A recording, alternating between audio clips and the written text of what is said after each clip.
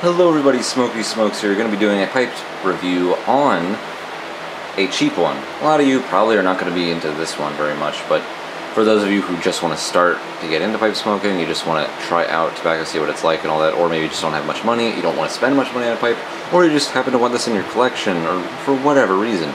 This is a good, cheap pipe, I think. It's very, very good for what it is. Is it a good pipe? No, I'm not saying that. I'm saying it's good for what it is, though. It kind of is a good pipe. It's smokable. It was the first tobacco pipe I ever got, actually. It's hard to find information on it, but you can find them anywhere. They're just called it's called like durable black smoking tobacco pipe and stuff like that.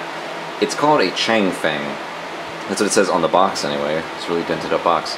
Changfeng, the night enjoys Changfeng durable tobacco pipe. All this information here that's just about generic stuff.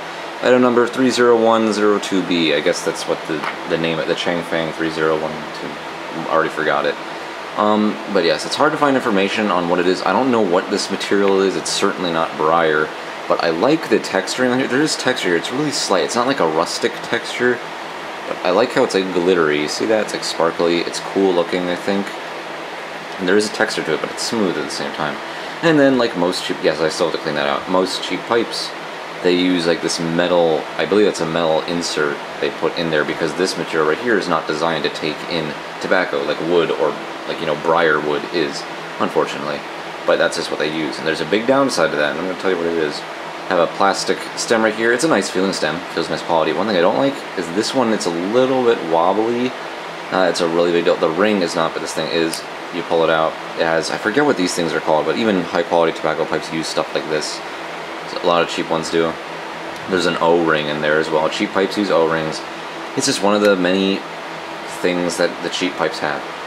But I will say, it is one of the best cheap pipes I've ever had. Okay, it's a good one because it smokes pretty well. It doesn't have any problems drawing in. Some are really hard to draw in, a lot of cheap pipes, or they really wobble, or you can take the stem off really easily. There's always like a billion different problems you can name with the cheap pipes. This one has a very limited amount of that. And then of course you might get sometime, it's a crapshoot. Some might, this one is a little bit wobbly of a stem, but the one I had previously had like no wobble in the stem as my memory goes. So it just depends. You could get these for like $6 or $7 shipped on eBay. You'll find it called durable black tobacco pipe or something like that. It probably won't say Changfeng or anything like that. But just like, it is really nice looking though. I can really appreciate the looks. It's really nice. It's heavy too. It's a hefty pipe because it's not wood. It's, who knows, what does it weigh? Let's do a little guessing game here. I'm gonna guess 2.1 ounces. No. Yeah, 2.1 ounces. Let's put it here. You can't see that, but I can see it. I'm not gonna lie to you. My little digital scale. 2.31 ounces. I was close. I was really close.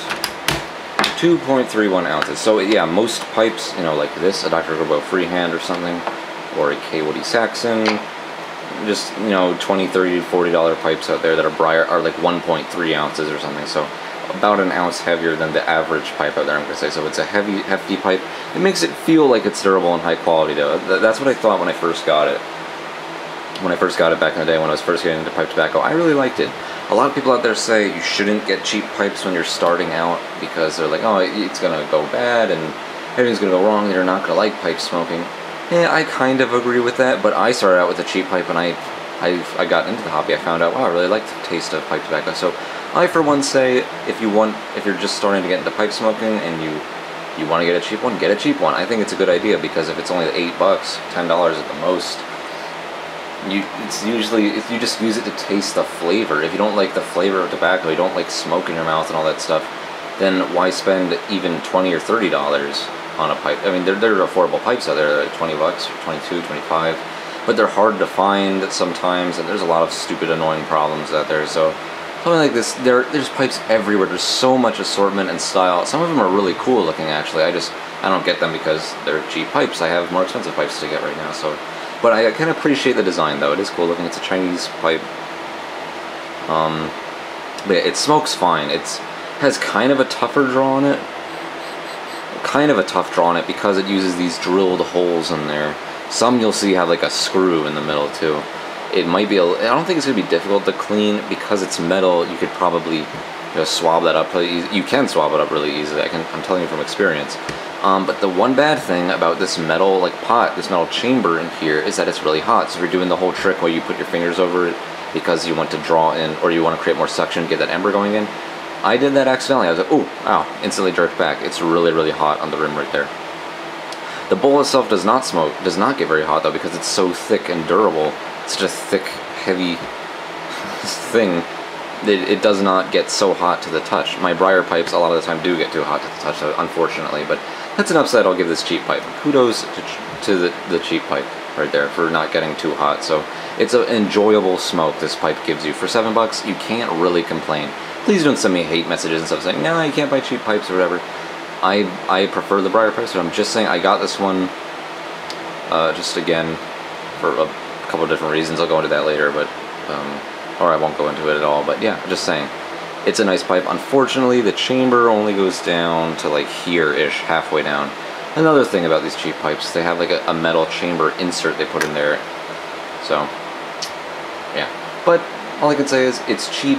You get what you pay for, but it does give you a nice, enjoyable smoke, I believe.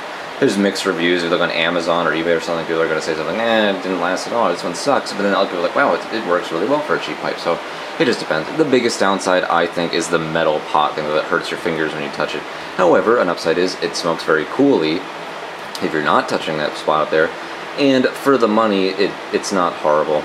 It really isn't too horrible, but it's a cheap pipe. It is what it is, so just throwing that out there for people who are starting. It's one of the most recommended pipes I'll give you if you're looking for a cheap pipe. I've seen a lot of cheap pipes and had quite a few.